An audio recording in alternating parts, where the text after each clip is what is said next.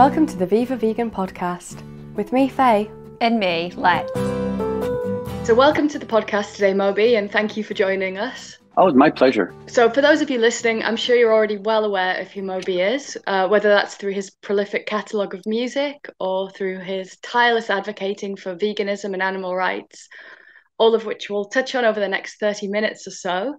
But Moby, I would love for you to just take us back to kind of the beginning and tell us a little bit about your childhood and how your compassion for animals was founded. Well, I had, on one hand, a very standard childhood. I mean, I grew up very, very poor. You know, my mom and I were on food stamps and welfare until I was around 18. But I grew up with what I've come to think of as this overarching paradox in human culture, which is the baffling, inexplicable paradox of loving animals and being horrified by animal suffering while also paying for animal suffering and contributing to animal suffering. That's how I grew up. So when I was a child, we had so many rescued animals. We had rescued dogs, we had rescued lab rats, we had rescued guinea pigs, hamsters, mice, lizards, everything. And I loved our rescued animals so much, more than any human I knew. But I also loved going to Burger King, and I loved pepperoni pizza, and I loved American terrible meat-based junk food. And then when I was around 19 years old, I had an epiphany, and I realized I was petting a rescue cat of ours, and I suddenly realized, like, this rescue cat, his name was Tucker, like, he has such a rich emotional life, and he doesn't want to suffer. He wants to be happy. He wants to be at peace. And I realized that was true for every animal, for every sentient being. You know, Tucker had 2 eyes and a central nervous system, and every sentient being, well, I mean, some have more than 2 eyes, but like, every sentient being wants to simply be left alone to live their own life according to their own will. And so that was 1984. So I became a vegetarian in 1984. And then a few years later, in 1987, became a vegan. So I've been a vegan now for 35 years. Wow. And I'm guessing for you to see the sort of shift in landscape's been kind of huge in that time as well. But it's weird that we're still trying to explain that animals are sentient beings in all of that time that you've been vegan and vegetarian. How's it been for you? Do you remember what it was like when you first made that decision when you were younger? Yeah, and you know what's interesting, and I'm sure that you've experienced this, I've experienced it countless times, anyone listening has experienced this, where like once we realize that it is egregiously hypocritical and inconsistent to be troubled by animal suffering while also causing animal suffering, you know, to be deeply disturbed by animal cruelty while also paying people to be cruel to animals. Like, once we realize this, we sort of think, oh, once I get this message to people, they will agree and they will change their behavior. And what's fascinating and horrifying is everyone already agrees with us, you know, except for the few psychopaths. Like, everyone agrees with what we're saying.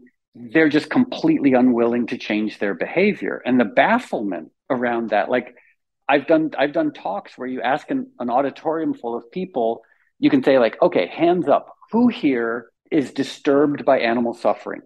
Everyone raise their hands. Continue, you say, who here would never knowingly hurt an animal? Everyone keeps their hands up. Next question, who here is a vegan? Everyone puts their hands down.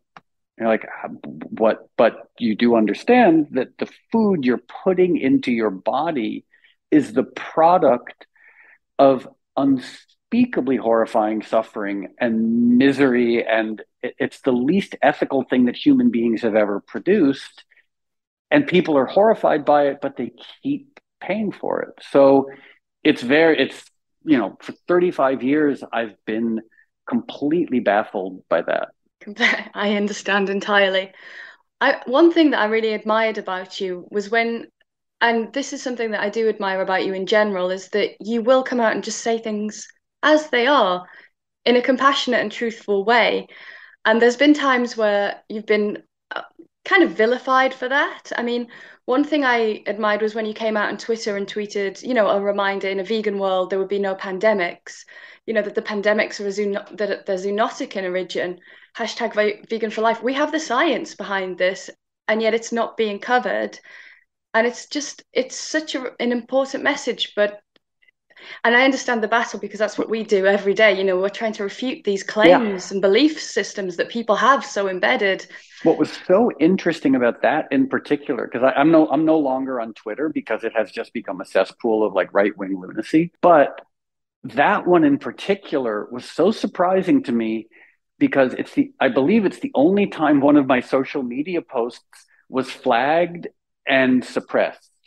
And I never read comments, but someone sent me some, like some people who had commented, and they're like a vegan diet is not going to prevent pandemics. I was like, oh, people don't understand that veganism, it's food, but it's also an ethos. Like, I think people thought that, like by eating soybeans, we were going to prevent a pandemic. I was like, that's not what I'm saying. I mean, yeah, by all means, eat soybeans. They're very good for you.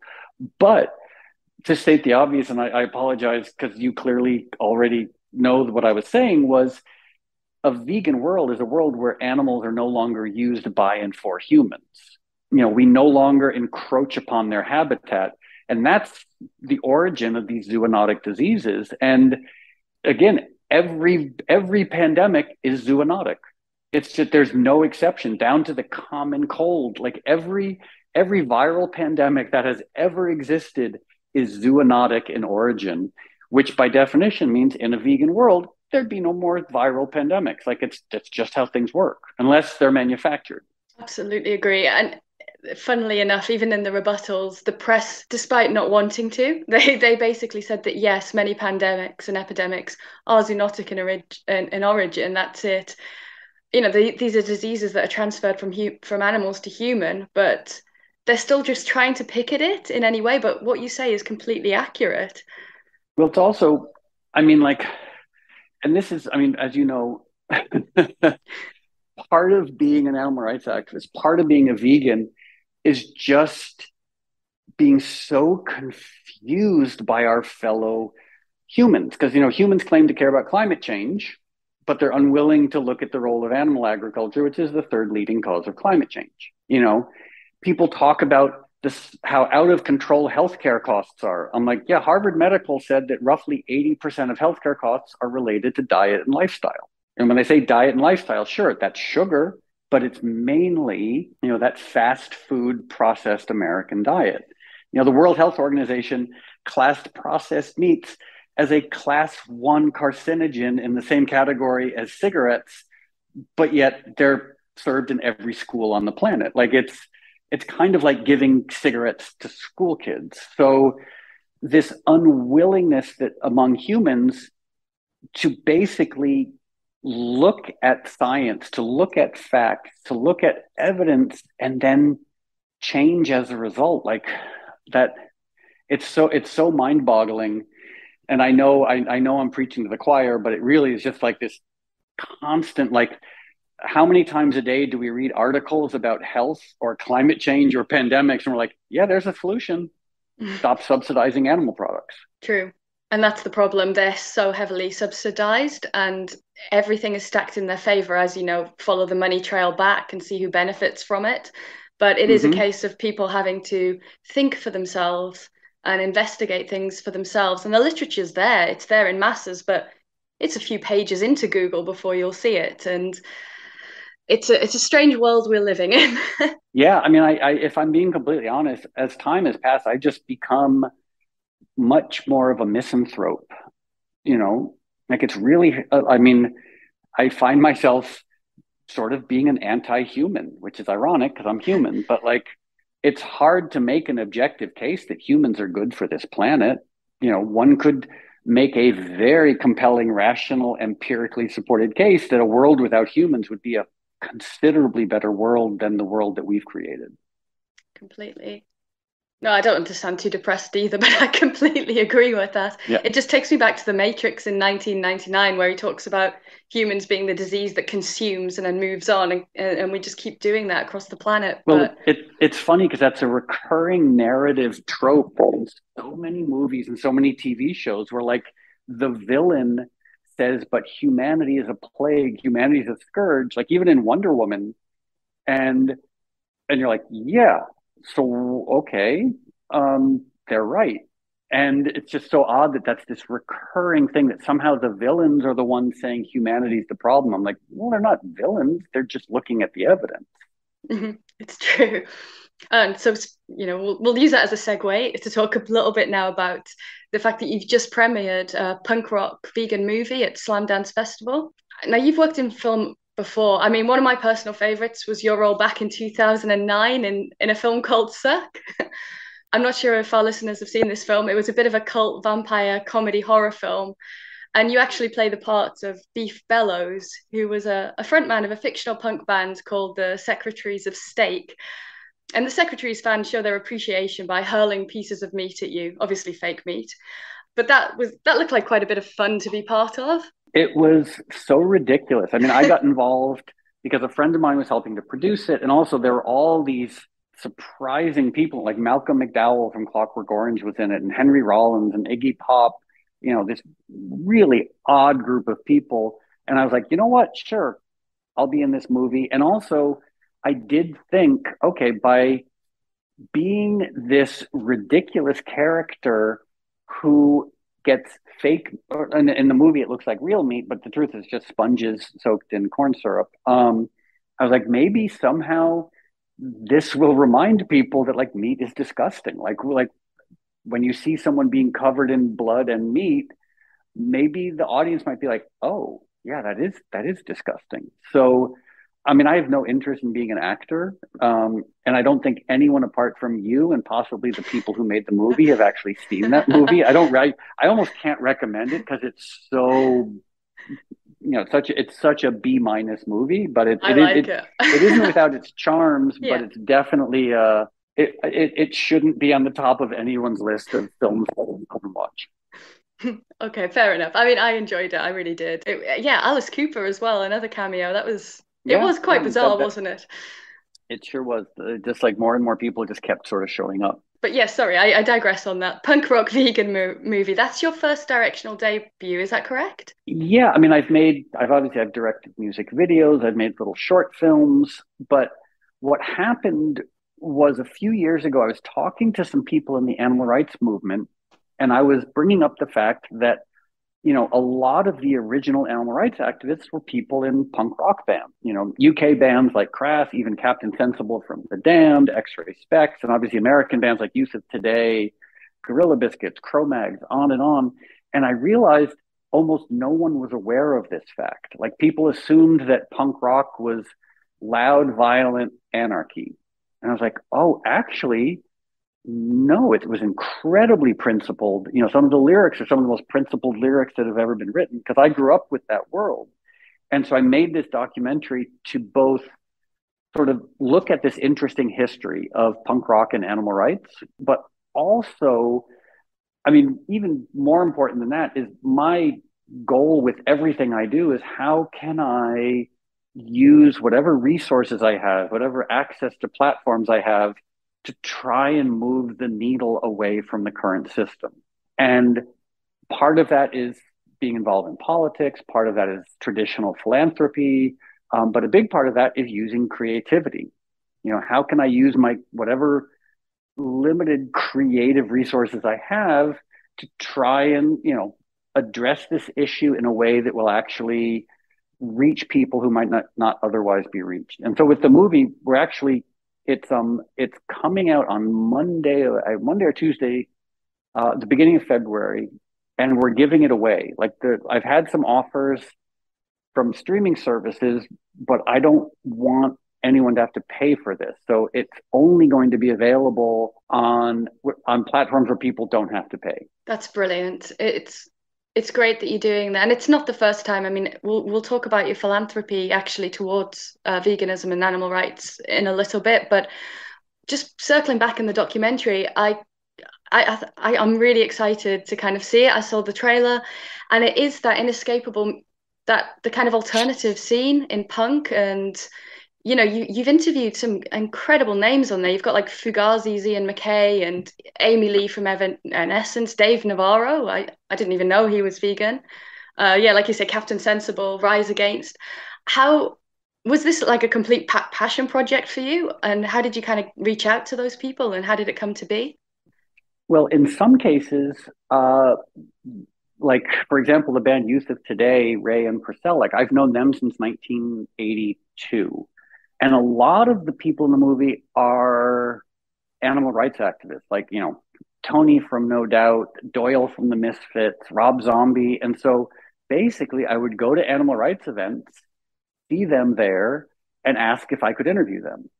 And then in other cases, like, for example, Steve Ignorant from Crass, who's really one of the absolute originators of punk rock and animal rights, I just kept asking everyone I knew. I was like, does anyone know Steve Ignorant? Does anyone have an email address or some contact for him?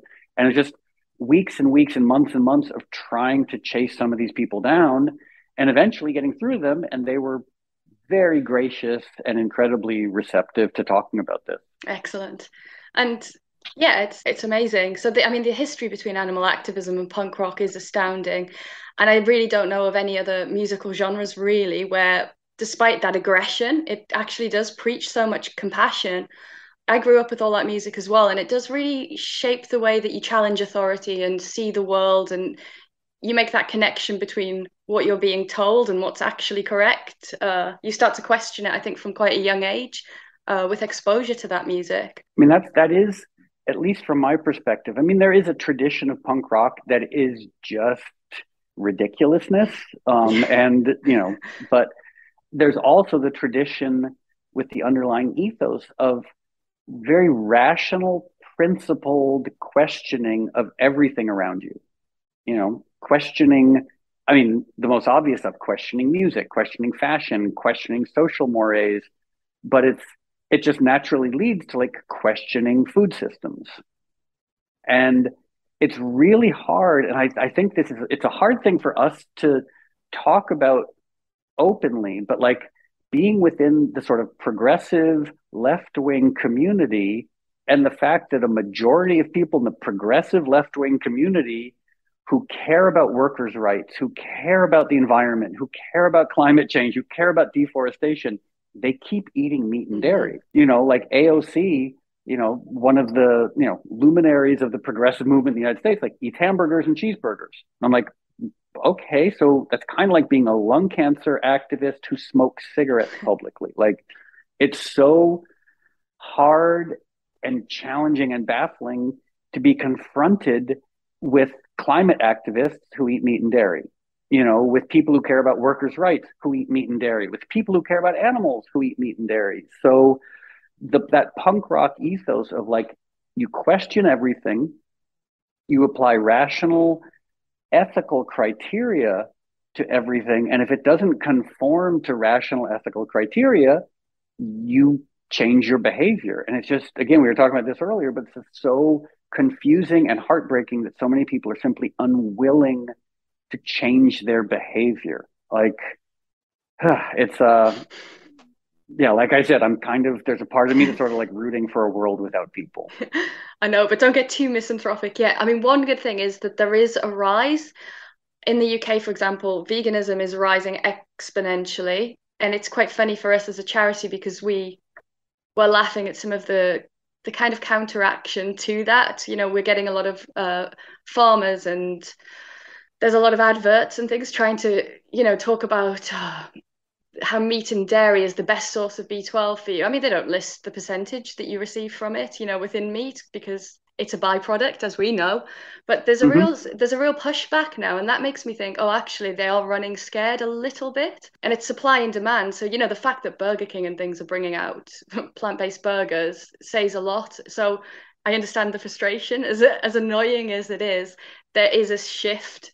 I think it's rippling, and especially in the UK. I know it's still, America's huge, and it's going to take a long time to change there, but even we're seeing shifts over here. Oh yeah. I mean, the UK, based on what I can see, it is at, completely ground zero for the sort of like the vegan upswell.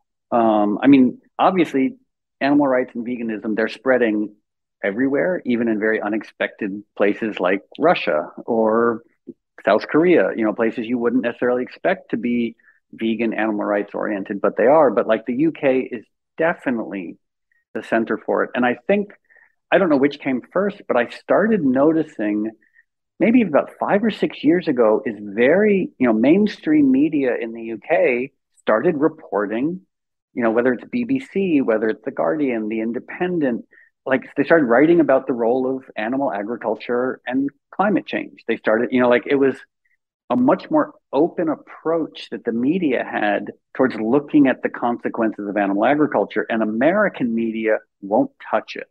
Mm.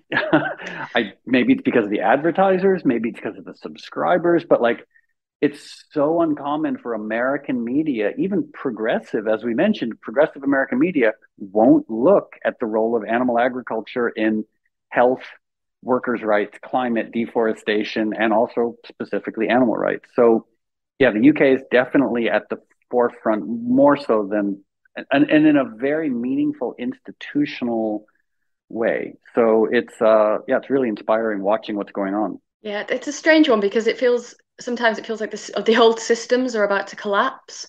It's almost like a death rattle before that happens. I mean, you've probably heard about our rotating door of prime ministers and Brexit and everything like this. It feels like things are being stripped away a lot, and there's like more truths emerging at least in the UK. It's an interesting time right now. Hmm. Oh yeah, yeah, absolutely. And there's always been, I mean, the UK is such a fascinating place, and forgive me for saying the obvious, but there is a cohesion to it because it's geographically, it's quite big, but it's compared to some other countries relatively small. And because of the media cohesion has also made it a much more responsive country. The United States has never had that cohesion, either geographic or culturally.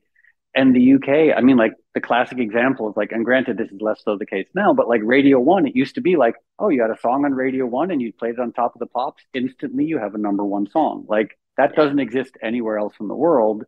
And that, and I would also say just that the media in the UK, which at times, of course, is problematic as all media can be, but like there is a sort of erudition and principled aspect to British media, to media in the UK that doesn't exist in most other places. That's So true. it's very, and that's been the case for a long time. And when you're in the UK, you might not even necessarily be aware of it compared and contrasted to the rest of the world. But the rest of the world is the media landscape is a lot more chaotic, for lack of to be diplomatic. No, that makes sense. We still have key journalists that we know we can try and land an investigation with because they're sympathetic press, and Yeah. it makes a huge difference. Whereas, yeah, I get what you're saying. That would be very, very difficult in other parts of the world. So I want to just talk a little bit more around your real kind of love of veganism. I'm not sure how many people are aware of this, but you've given a lot of your proceeds away over the years from your music, your cookbook, your vegan bistro, Little Pine, as well as through donations as well. And you funded countless charities and animal rescue charities, the Physicians Committee for Responsible Medicine. And they're a group of medical professionals who advocate for plant-based living. But when was it that you started to do this, and what was it the driving force for you to do this? Well, as mentioned, so I've been a vegan now for 35 years, and I guess for a long time, I mean, when I became a vegan, I was squatting in an abandoned factory, so I barely had the ability to feed myself, let alone help other organizations. But as I started having a degree of commercial success, I don't know, maybe it's because I was raised by hippies or maybe because I was raised in the punk rock world.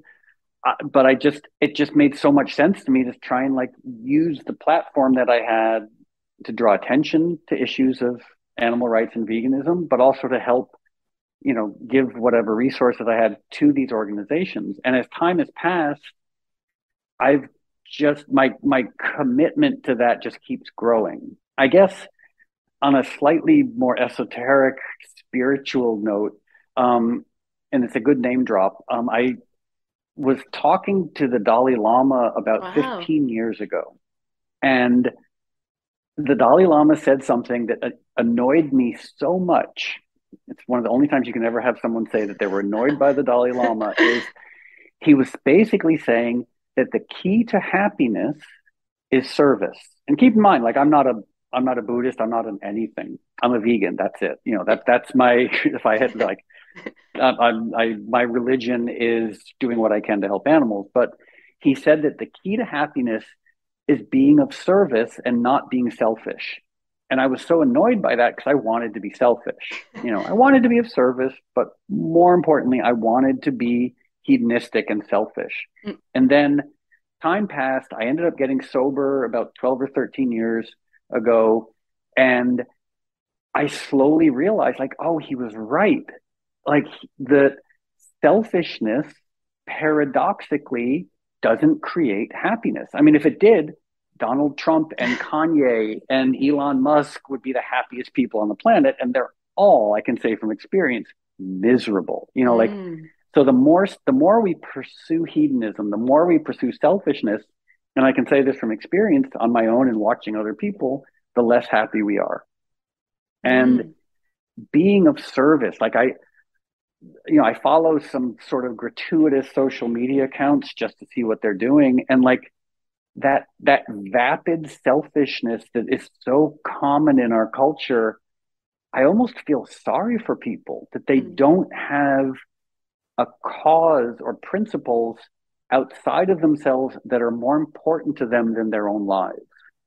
Like I would say, like that veganism and commitment to animal rights, for me, it's like it actually is the answer to a lot of other almost psychological questions.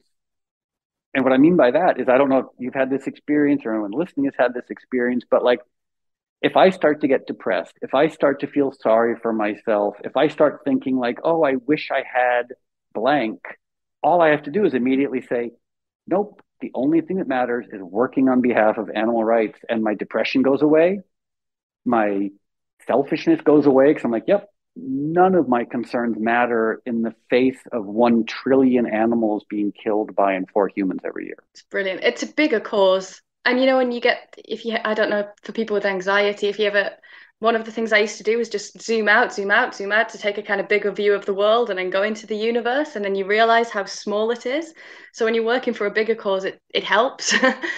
um, Mm-hmm. and that's, you know, but then Elon Musk probably does something like that and thinks, I will own this moon. I will take ownership of the universe. Yeah, I don't know. I mean, because Elon and I used to be friends, Oh, wow. and I didn't, when we were friends, I didn't really understand. I don't know if this, I mean, this is a while ago, and I don't know if he's become more of a right wing lunatic, but when we were friends, I wasn't aware that he was this sociopathic right wing libertarian lunatic. Like it's been a really depressing awakening because I had sort of like many people seen him as being like a leading light. Like he was, you know, helping to build electric cars. He was going to help us potentially go to Mars.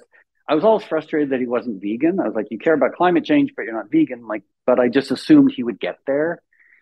And clearly that's not in the cards. You've also just released a new album this year, which is called Ambient 23. And it's an excellent, it's very Brian Eno in scope. Can you tell us Mm-hmm. a little bit about where the idea for this album came from? And is ambient music something you've been working on for a while? I mean, I know you like all kinds of music, but Yeah, I mean, I was first exposed to ambient music in the 70s when I bought my first David Bowie record, which had, Heroes, where the B side of the album is all ambient music. And I just thought that was so interesting. This idea of utilitarian music that's just designed to create landscapes. It's designed to, it's almost like musical architecture. And of course, I mean, the course of my life, I've played classical music and dance music and punk rock and so many different types of music. But ambient music is the music that I largely make for myself. And what I started doing a while ago was taking the ambient music that I was making for myself and giving it away in the hope that it would reach people and make them less anxious or give them some sort of respite from chaos. So that's why, like, I don't like charging for things generally. You know, as I mentioned, the punk rock vegan movie, we're giving it away for free. But with ambient music, like, I would hate the idea of someone paying for it. Like, I want, you know, if people need it, hopefully they can access it for free. No, that's beautiful. And it does, that kind of music helps with anxiety. I don't think there's anything more frustrating than when you're listening to a meditation, you know, on YouTube or something, and suddenly right in the center of it, you'll get an advert. It's like non-stop advertising. So it's Yeah, that is definitely like not, it doesn't, I mean, I guess you could develop phenomenal meditation skills and transcend the irritation and reprocess the stimuli, but like I'm not at that level. that's fair. That's brilliant. I mean, thank you very much. We're actually running out of time now, but I just wanted to say thank you so much for coming onto the podcast and talking to us. I mean, you've been one of the biggest advocates for kind of animal rights for such a long time, and it's great that we can actually have the conversations with you to kind of reach more listeners, because it obviously helps raise the profile of what we do as well as a vegan charity to reach more and more people. Mm-hmm. So we just want to say thank you very much for coming on and talking to us today. Oh, it's 100% my pleasure, because I mean, also every other activist in the world inspires me. Like, I try to follow everyone on social media, and like any animal rights activist, even if they're, you know, maybe approaching at times, as we've seen, you know, animal rights activism can be inelegant and sometimes a little maybe ineffective, but nonetheless, I applaud everyone who's working to basically create a world wherein animals are not used by and for humans, that they're allowed to live their own lives according to their own will. And lastly, the only thing I'll say that I try to remind activists about is, one, our activism should serve animals, and two, there really isn't any room for infighting among activists. Like, even if we disagree with each other, we're not the enemy. Like, the enemy is so clear, and other activists are never the enemy, even if we disagree with them pretty vehemently. That's a very, very good point, because sometimes, and I think it comes from a good place. I think it comes from passion, but there is a lot of kind of fighting within these movements at times. And I get it. It's because people are really fueled and really care. But it is true that we are actually, we're needed to unite to, you know, in order for real change to happen.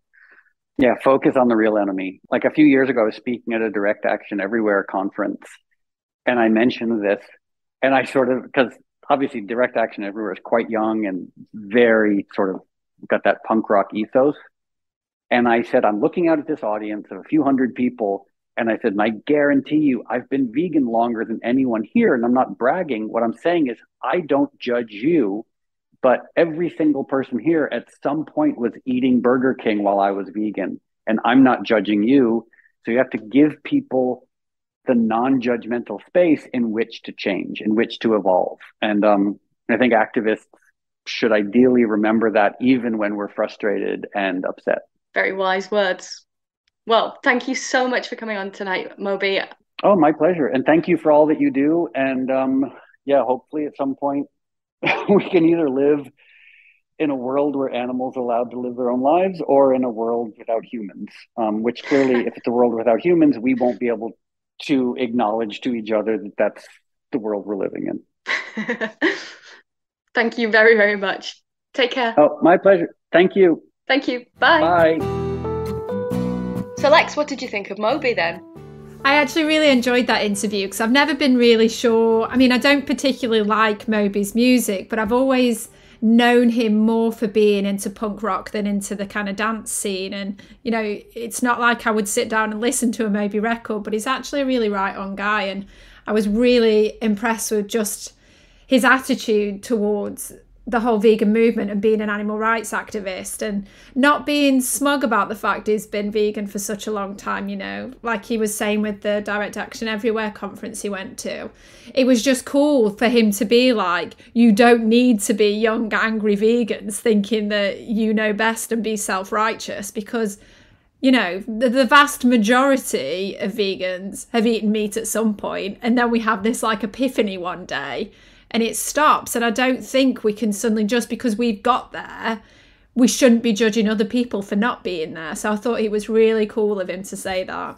And he's got such a wealth of life experience as well. I mean, meeting the Dalai Lama and then annoying him, feeling quite annoyed by what he told him, I thought was quite interesting. Absolutely. You wouldn't have thought the Dalai Lama could annoy anybody. But, you know, and I think that's something that was really, it came across a lot in the interview, that he's obviously in all of this for the right reasons. And it's why he's been vegan for such a long time, because he has that commitment to animal rights and the core vegan message that nothing matters other than total animal liberation. Like, nothing else is acceptable. And, you know, the big thing I think for a lot of people, and certainly for me, like, I grew up listening to a lot of those bands. Ian McKay was like a big influence on me, Capo, Porcel. I've been vegan straight edge for like the last 20 years. And so it's just, I don't know, I've got to that point where like, I don't talk about being, well, I talk about being vegan every day. You should be. That's your job. But I don't talk about being straight edge every day because I think it's still seen as a bit culty. people like that don't know, just don't know. And so like, I more often than not now would say, oh, I don't drink, and then people are like, you do that actually. I do. I never, like, I don't just say, oh, I'm straight edge, because people, you have to then like explain what it is, and it does sound really culty. But essentially, I mean, it just came out of me listening to those bands growing up and having this mantra of being animal friendly, anti-fascist, gay positive, pro-feminist. These are the core things that have stuck with me since like being a teenage kid wearing like an extra large NoFX hoodie with the biggest jeans on the planet, that actually every time my feet would get caught in them, I'd fall over and like almost break my neck. But that's what we used to do. We used to wear these really big clothes, and we used to listen to punk rock, and it taught us how to be decent human beings. And it was loud and fast and angry music, but lyrically they were so incredibly political and had such a massive influence on me, my ethics, my lifestyle, my attitude, the way I treat other people, the whole idea of collective liberation. So it's just really nice to get that from Moby as well, like listening to him talk about the influences on him. And I always find when you talk to vegans, they'll always, you know, they'll potentially a lot of the time talk about the one animal that impacted them, this special relationship that they had with an animal. And I don't think I've ever really had that. Like, I had a dog when we were a kid, and like lots of fish when I was a kid. But, you know, I don't think I have that special connection to what I went off to save whales, but like, I don't think I've got that one connection with a special animal. And so and that's the thing for me. It was punk that influenced me on that level to become vegan and to become an all right human being. Yeah. No, I agree with you entirely. And I mean, I couldn't stand NoFX. I mean, Fat Mike to me is just, I cannot stand him, and I cannot stand that music. And I will go on record and say that. Cannot stand them. However, all the other bands, yes, that you mentioned, you know, like, I think he talked about Gorilla Biscuit as well, and like Walter Schreifels, and I introduced him to Weatherspoon, so I did not do a good thing there. And he's obviously got Refused in the documentary. Yeah. He's got Rise Against. He's got Evanescence. He's got Jane's Addiction. He's got Minor Threat. Like, it's just today there's so many bands that I just cannot wait to watch this documentary. I think it's going to be brilliant. Agreed. And going back to your point on the straight edge as well, I mean, he didn't say that necessarily, but he did say he'd been sober, I think, for something like 12 years now. Yeah. And I really liked that about him, because he came across as so non-preachy. But, you know, I like that he kind of said that, because I feel like, you know, in 1999, when Play came out, everybody knew the songs, you know, whether you liked them or not, you couldn't escape them. Personally, I loved the miserable ones, but the minute he got a bit happy, I was like, done.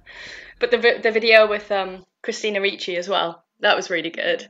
But anyway, he would have fallen into all the pitfalls and trappings that comes with that huge like level of success overnight. Yeah. So, you know, and he has spoken in other interviews about that. So for him to then go through all of that, figure his way out of it, go through it I'm happy to hear what he has to say because he's somebody who's gone through and experienced things in life, and his core values have remained the same, but he's also got all these other experiences, and people like that, I personally would rather listen to them, like at all times. And I think it comes across as much more genuine with him, whereas with other people, like say Russell Brand, he's not for me at all. His ego for me, I just find vile, and it's completely contrasting with everything he's claiming to be, which is some nonsense spiritual leader now. Please, if you're taking advice for him, there's something very wrong with you. You always seem to go off on a rant about someone, and I was so proud of you for holding your tongue about Elon Musk because I could feel the rage coming through a little bit. I did so well, didn't I? I did so well. But I liked Moby, and I thought, you know what? I like the way he's just kind of come around, and he's got a kind of, there's a kind of like sense of humour as well with him, which is really nice. Yeah. And I'm gonna start creating like a Faye bingo card because I honestly lost count of the amount of interviews you've done where you've got to mention The Matrix too. Ah! Well, it's one of my favourite films. Like, did I ever mention that? Yes, you have mentioned it quite a few times. So I thought that was brilliant that it came through. And it got me thinking when he mentioned Henry Rollins as well, because I actually went to see Henry Rollins do a spoken word thing when, like, Sons of Anarchy, when it was like its peak popularity, one of the best shows ever. And I just remember, like, Henry Rollins was just absolutely brilliant. But the one take home I had from that was the fact that I think he spoke for about 3 hours straight and didn't have a single sip of water. And I was like, how can you like just keep talking and talking and talking for all those hours and not take a single sip of water? Can't remember anything about what he said. Nothing. I just remember Sons of Anarchy and the fact that he didn't drink any water. Yeah, I mean, Henry Rollins, he's a mouthpiece, isn't he? He just goes and goes and goes and goes in everything he does. And I'm just like, my Lord. Another kind of interesting angle that you had in that conversation with Moby was this whole thing about infighting, because we just can't seem to get away from it. And I remember, like, even being with Sea Shepherd, we just pulled into one of the docks in the Netherlands with the Ocean Warrior, and we pulled up next to a Greenpeace vessel. And I was just so excited because, like, oh my God, I've never seen a Greenpeace ship before. Let's go and have a tour. This is going to be amazing. But they were so opposed to us being there. Not necessarily the crew individually, but it was like the whole vibe from the kind of senior officers on board just did not want to talk to Sea Shepherd. And then I went off on one of the West Africa campaigns because I ended up befriending one of the crew. He was super nice. And I ended up in West Africa. And when you are on a ship, you have these automatic identification systems called AIS. And you can basically see other vessels in the area. And I saw the Greenpeace ship coming through, like, past Sierra Leone. So I messaged my friend. I was like, oh my God, are you on the ship? Like, you're going to pass right by us. And he's like, oh my God, yeah, I'm on the ship. What are you doing? I was like, what are you doing? And it was just like, so the public perception of Sea Shepherd and Greenpeace was just all this infighting and just hating each other. But when it just came down to the people, it was just like, no, we're actually all pretty right on activists that are just trying to do the right thing. But then, like, people being people, of course there's going to be fighting between. I mean, we just cannot stand to get along most of the time. And I guess everybody's a little misanthropic, aren't they? I was going to say, why is this suddenly just headed into, like, misanthropy again?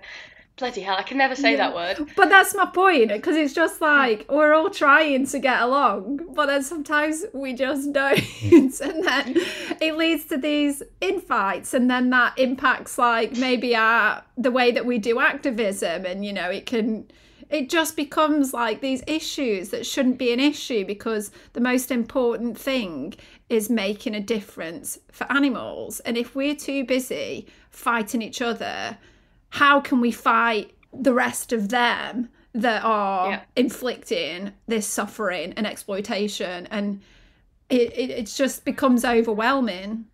It does, and it plays right into the hands of what the media are creating anyway, which is saying, you know, left loonies, vegans, judgmental, and you're like, yeah, we know this is nonsense. And then you see some of the comment section and you're like, oh, for heaven's sakes, just stop it. Just get along. Yeah, exactly. And that's the thing, in the animal rights movement, I think it's important to have people around you that can say, you just need to check yourself. Like if I was being outrageous, you would say to me, like, stop being outrageous, like just rein it in. And then I'll be like, yeah. I often do. I'll probably be angry for a couple of minutes and be like, no, you're wrong. But eventually I will come round to, yeah, I've probably overreacted. Yeah. But I just think... You do. You always make me a cup of coffee after. Like if more people could just like reflect on their own behaviours as well, maybe the world could be a much better place and we wouldn't all have to be misanthropic. And on that note, I'm going to go and have a cry. If you enjoyed the podcast, check back for next month where who have we got on the podcast next month, Lex? So in March, we're going to be interviewing the wonderful Melanie Joy. So that is one to tune into, look out for. It's been an absolute pleasure to have Moby on this one. I really, really enjoyed the interview. So great job, Faye. And we'll see you all next time.